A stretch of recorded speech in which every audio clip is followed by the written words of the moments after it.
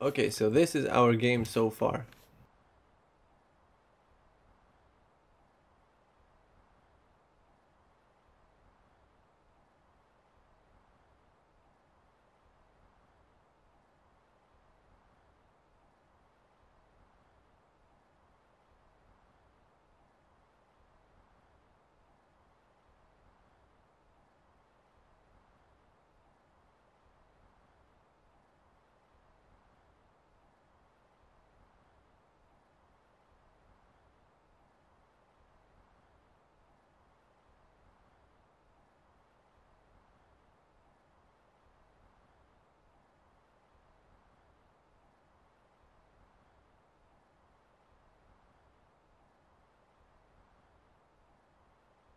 Okay, so now what we're gonna add is tire smoke, which if you have the standard asset, which is free in the asset store.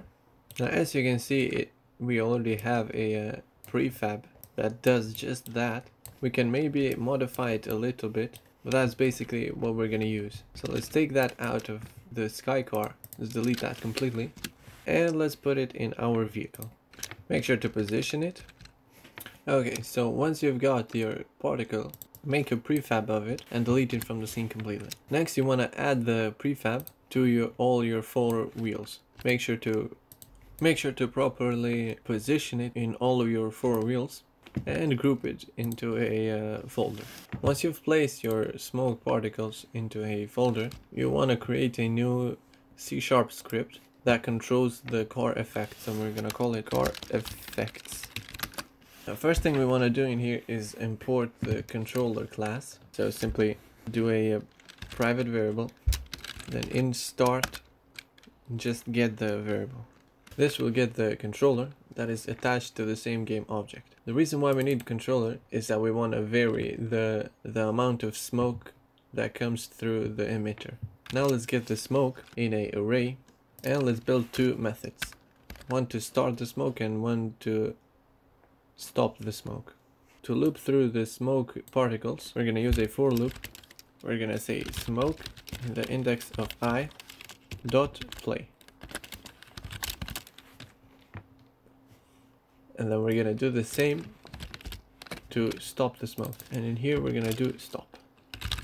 So this will simply play and stop the particles, which is going to work fine if we want a set amount of particles. So let's set this up in the controller, and in here when we lose traction, this is where we check for wheel hit, and in here we want to add one new line. So in here we want to check if the sideways slip or the forward slip is greater than 0.3, and then we want to do a variable in here. Let's do it down here and say hidden inspector public boolean pause, and in here we're gonna check any of these conditions is true. We want to set this play pause to true, else we want to set it to false. And in car effects we want to do a fixed update where we check the controller. First we want to say if this condition is true, we want to start the smoke, else we want to stop the smoke. Let's try it.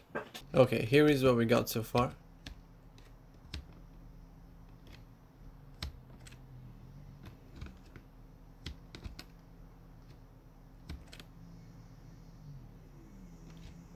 It creates the smoke, but it creates a little bit of smoke, and it's hard to see. So now let's make it that this smoke varies by according by the speed of the vehicle. This is the whole entire code that I used. I'm also changing the emission rate over time. So if I'm going too fast, it's going to emit more smoke, and if I'm going slower, it's going to emit less smoke. And I've declared a smoke flag so it doesn't play the emitter every time this is called. Okay, so this is our final result.